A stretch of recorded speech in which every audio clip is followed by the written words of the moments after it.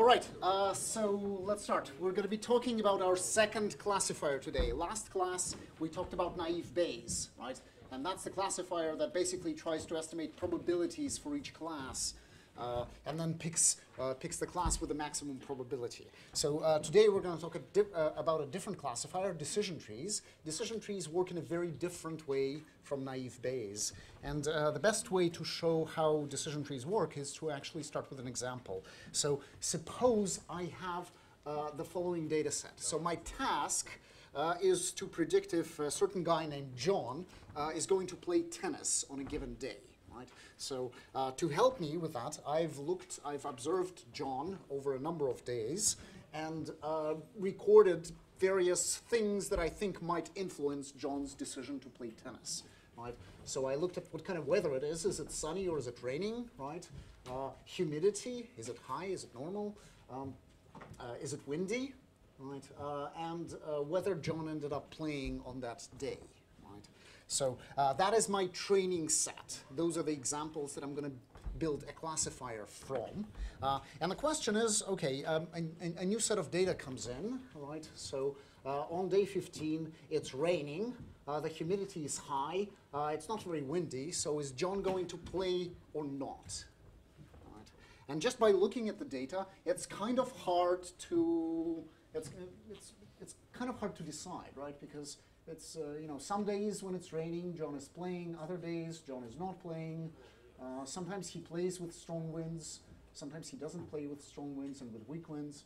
Right? So, so what do? How do you predict it? And the basic idea behind decision trees is to try to, at some level, understand why John plays. So this is the only classifier that we'll cover that tries to predict John playing in this way.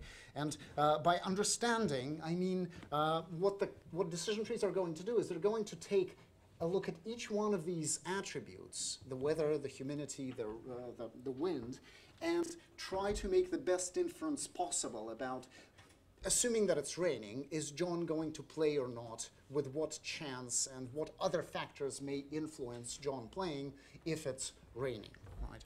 So in general, what the algorithm is going to look like is it's going to look at the different attributes that you have in your data, use those attributes to split the data into subsets. So for example, if I'm looking at the outlook, right? It could be raining, or it could be sunny, or it could be overcast. So those are three different subsets, and you will have some examples in each one of those subsets. And if some subset is pure, then that's great. So if John always, for example, plays when it's rainy, then we stop. Otherwise, we keep going. We look at a different attribute and try to split the data further. So it's a divide and conquer algorithm of sorts. I guess you could, not really, but you could say it that way. And then when we have a new data set, what we're going to do is when we have a testing example for which we want to make a prediction, we're going to look at which subset that example falls into and then use the dominant class in that subset. So if this falls into a subset where John always plays, then we're going to say, yes, he will play on that day. And if not, we'll say no. So that's at a high level. So let's look at how it operates. So suppose we take Outlook as our first attribute, right? So here's the Outlook attribute. There are three types of Outlook, right? It could be sunny, right? And if it is sunny, then these are the training examples that correspond to a sunny day, right? So D1, D8.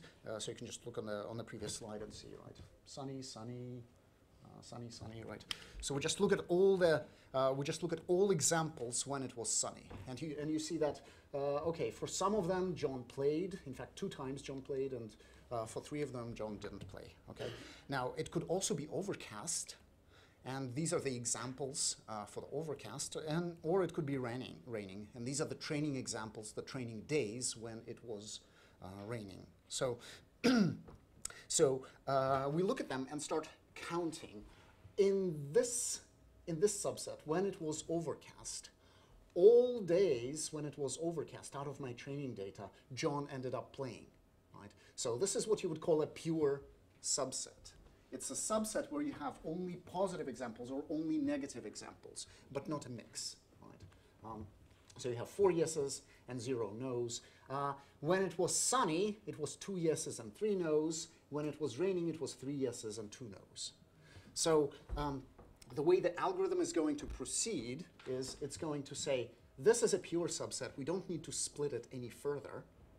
So if it's overcast, we just know that John plays tennis. But if it's sunny, there's still some uncertainty. Right? So what we need to do is we need to figure out a way to split this set further so that we can get pure subsets. Right? So let's take this subset when it was sunny, and let's assume that we're picking humidity as our next attribute to split on. It looks good, right?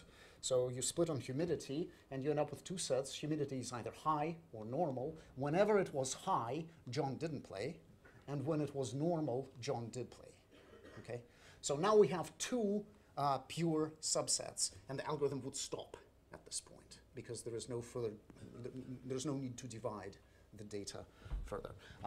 So then you do the same thing on the rain, and let's say you just take the wind for the whim of it, right? So you take the wind, you break on the wind, and for the wind is either weak or strong, and when the wind is weak, John plays. When the wind is strong, John doesn't play. Okay, that's it.